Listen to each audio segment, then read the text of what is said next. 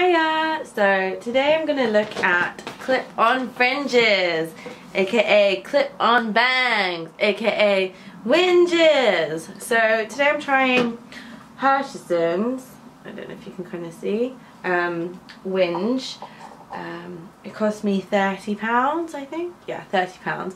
I ordered online initially and the colour I got was way light. It looked really wiggy. Then I went in store and they matched me to this, which was the best colour they could find.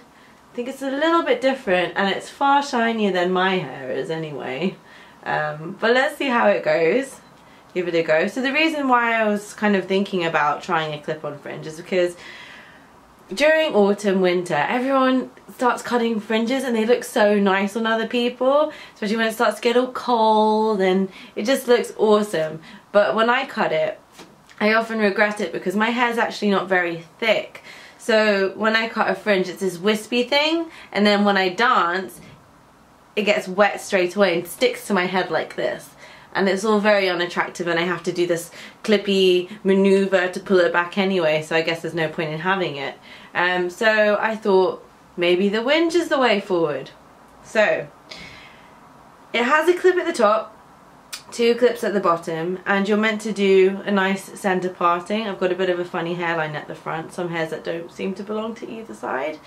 But hey ho, let's give it a go. So this top clip goes on the centre line, and then these bottom 2 are meant to clip on here just to fix it. The lady in the video makes it look very easy. I'm sure I'm kind of either fudging it up or making it look a bit more difficult than it is. Something like that. I feel a bit like Donald Trump with a toupee.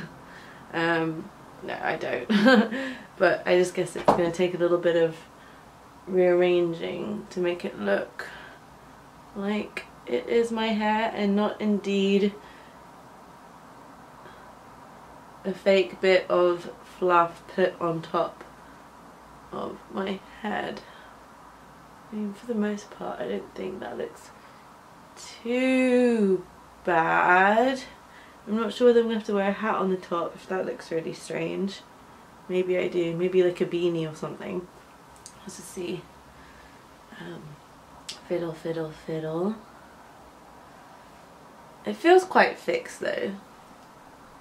I don't think it'll come off. Maybe with the hair back. Kind of cute. Maybe I'll give it a road test today and see whether anyone spots it as a fake. It's gonna be awkward. You've got fake hair on the front of your head.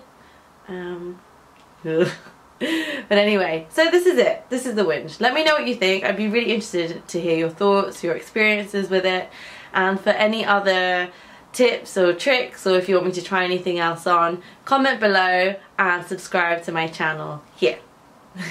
Thank you. Bye.